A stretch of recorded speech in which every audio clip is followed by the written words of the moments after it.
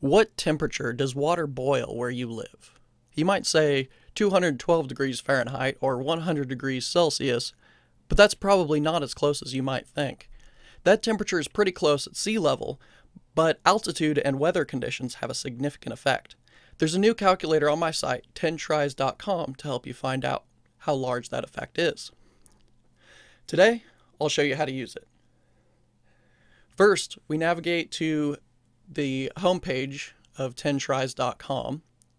Then we go over to calculators and click calculate boiling point of water with weather data. So there's some steps here. I've already followed these and I'll just run through these really quick with you.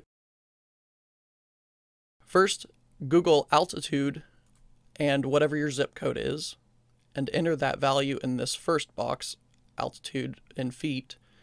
So here's mine, 2002 feet. Put that in that box. And temperature, this is the current temperature where you are outside. So it's 69 degrees, nice.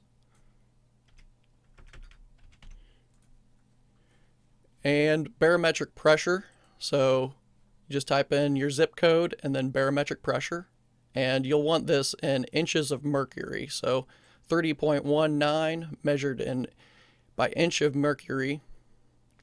We'll double check to make sure this is actually current. Well, now this is saying 65F.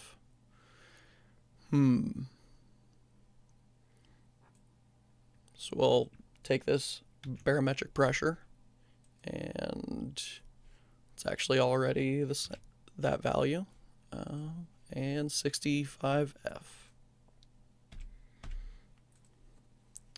So we differed from those steps a little bit, but that's okay. Click here to calculate.